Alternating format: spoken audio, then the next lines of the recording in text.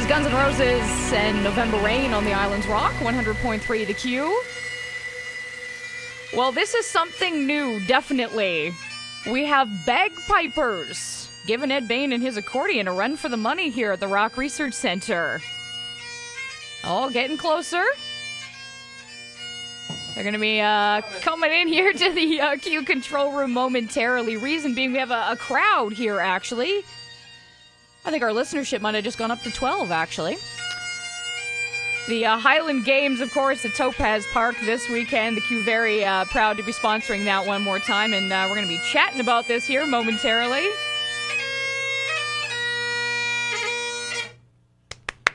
Excellent.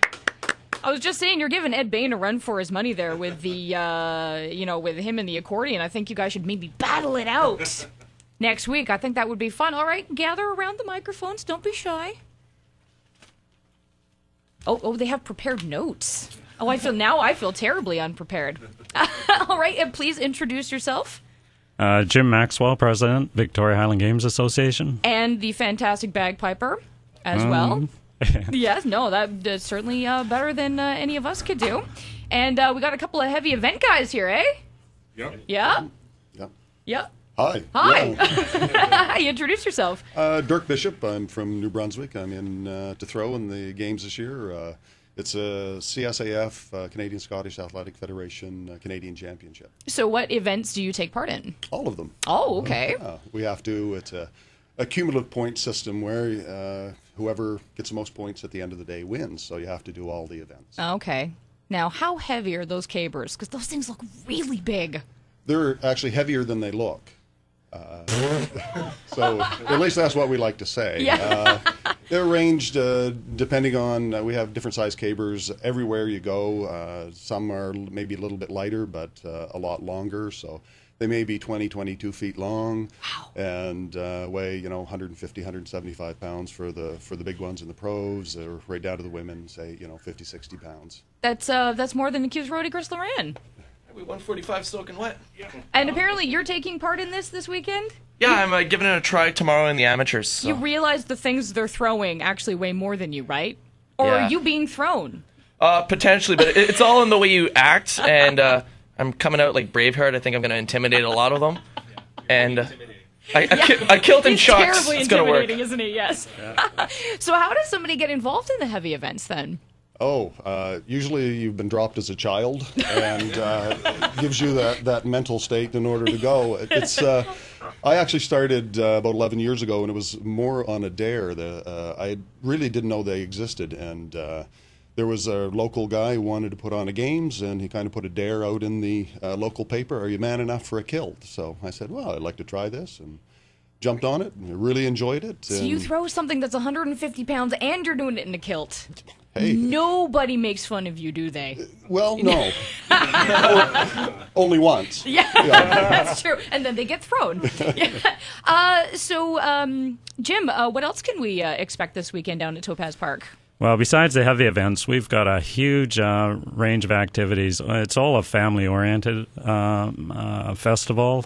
Kids under 12 are free, and we're trying to promote families to come in. But we have everything from pipe band competitions to sack races, tug-of-war, falconry, sword fighting, Highland dancing, music, dance. It goes on and on, both days, Saturday and Sunday. Well, Highland dancing is really beautiful. I had friends that did it as a kid, and I was so jealous. I thought, man, why did I go into ballet? Not that there's anything wrong with ballet, but, this definitely... Well, I think you should come out Sunday, and we'll have you do a special performance for the crowd. Well, I was going to be in Riverdance, but, I thought I didn't want to show them up. No. And there is a very special treat sitting over to my right. Oh, boy. There is haggis inside the Q control room. Yeah, we've brought you a haggis, fresh from the ovens. Orr's Meats out Brentwood Bay puts them together for us. It's a traditional haggis, cooked in a sheep's stomach. We've got the offal, and we've got the liver and the heart and the lungs and oatmeal and spices. I like how there's something actually called offal involved in haggis. Well, so we were talking just before we came on air with Steph, is that the serving and the cutting of the haggis is actually a very honored tradition, and so. you will have that tradition. You're this letting me morning. do this. Wow, thank you. I am actually very honored. All right, Chris, bring it on over. I hope I don't, mess this up, because this is, like they were saying, a tradition here. It smells actually really good. But it's quite funny, for the last couple of days, everyone has been telling me, oh, it tastes like this, and it tastes like this, and I've heard oatmeal.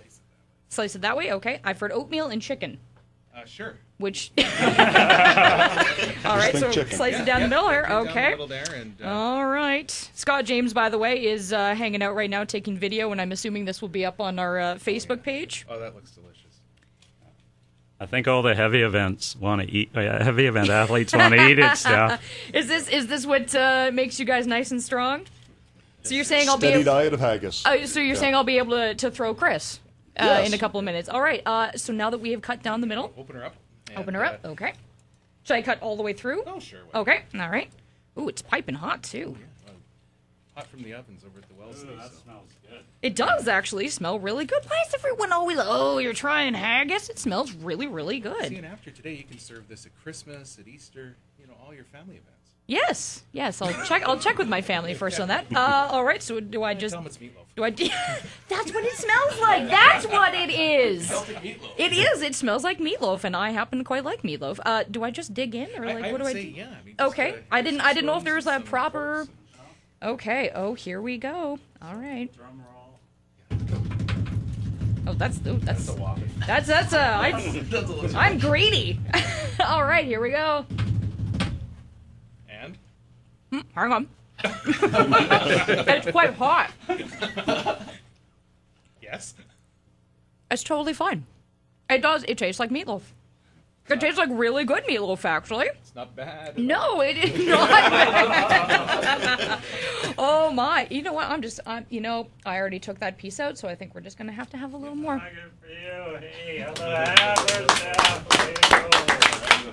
Everyone was trying to scare me with the haggis. That was wonderful. You're in now. I am in now, and you know what? I'm gonna pass that around the room so everyone else can take a shot, and then Chris, don't go too far, 'cause apparently now that I've had the haggis, I can throw you. I'll be back. All right. And I do believe we have a pair of tickets to give away.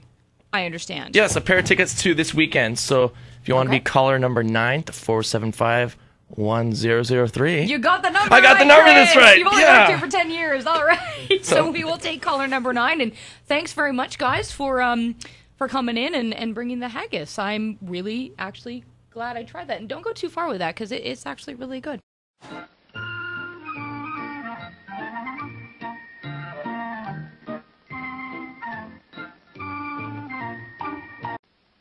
And now, on with the show.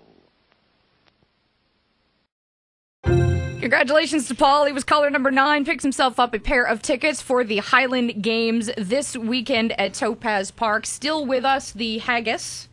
And everybody eating it. Okay, I have to ask, now that I have had the haggis, what is actually in it? Nobody wants to actually explain it. Okay, so as I understand it, it's sheep's liver, sheep heart, sheep lungs, oatmeal, spices. There is oatmeal in there. Okay. Oh yeah, it holds it together. Oh, you know? I guess so. And Yeah. and it's cooked in a sheep stomach or a beef bung. I had to look that up on the internet, but at any rate, and it's quite tasty, and It it's is. traditional, and if people come up to the Highland Games this weekend, they can have a taste of haggis, or if they feel, they can hurl it. We have a little contest where you can throw. Yeah. Just to make it clear, might haggis hurl. hurling is not necessarily the literal Yes. translation of what you think you'll be doing. The throwing of the haggis, which is not a traditional Highland Games sport, but nevertheless, we've made it in Victoria. So you can either throw a haggis or you can eat a haggis. So, Now, how did the haggis hurling come about? Jim, The games are all about showing the spectacle and sport and having a bit of fun once in a while. yeah. So we're not throwing a real haggis. We wouldn't waste it, but something that replicates the look of a haggis, and the kids love it. And you stand It's heavy. Yeah. Yeah. It's a lot of fun, and that's a free event that the kids all line up for and have a great time. Win T-shirts with a screaming haggis on the back of it. Yes. Now, the parade. Have you already had the parade, or is that today? We had the parade last night, right? Last night, but on Sunday we actually have two opening ceremonies. One on Saturday at 12:30 for the Canadian Championships, and then on Sunday for the sort of the official games. But on Sunday we'll have about a dozen pipe bands doing a mass bands up the hill. And this year, our first year, we're having an international drum major championship. So we brought up three of the top drum majors in the world, including the world champion. And these are the men that lead the pipe bands, and they have the mace. But they don't just move it around and hold it up and down. They throw it in the air 30, 40 feet and catch it as they're marching. Wow. And it's a spectacle that hasn't been seen in Victoria, but on both days, Saturday and Sunday, you will see it. It'll be really special. There is talent all over this festival, is there not? Yeah, pipe bands. We have six-time world champion Simon Fraser University pipe band coming, and Delco Triumph Street, who finished sixth in the world. So we have two of the best pipe bands in the world here. Yeah, I went to SFU for a couple of years, and I never minded convocation time, because you always heard the pipe band going through the school. It was really neat. Yeah, we've got clan tents, we've got military heritage performances, falconry, sword fighting, on and on and on. Like I said, kids under 12 are free. And once you get in, there's free kids events they can do, mini heavy events, sack races, kilted runs. And we have a kilted mile run on Saturday for joggers in town. We have quite a crowd. The only way to get in is you have to wear a kilt and run a mile. Oh boy, Chris, you're the the fastest runner here at the Rock Research Center. Well, I'll give that a try. I'm also doing the heavy events on Saturdays, so it's going to be fun. The Q's roadie Chris Loren, part of the fun this weekend at the Highland Games and Celtic Festival down at Topaz Park. And more details can be found through our events page at theq.fm. Thanks very much, guys, for coming in and sharing your stories and of course, the haggis. I appreciate it. Have fun this weekend, guys. Thanks, Steph. Thank you. All right. Now, this guy apparently just released some partially obstructed view tickets for his was-sold-out show, June 15th at the Save On Foods Memorial Center. You can check selectyourtickets.com to find out what is still left. This is Brian Adams, Heat of the Night, on 100.3 The Q.